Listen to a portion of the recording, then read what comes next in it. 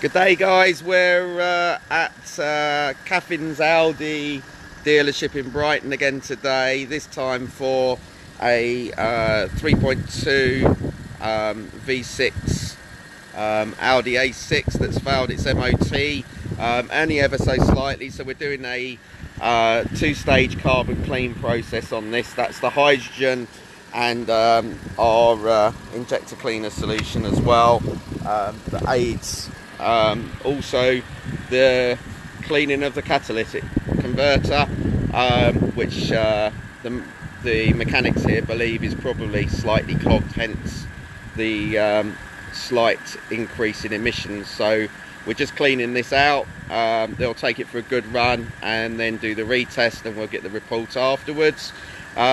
Whilst here, I asked them for the report of the last one that we did, last test that we did for them, which was on an Audi A4 2-litre TDI. These are the failed figures for the A4. As you can see, this figure here says that it needs to be 0.6 on the test.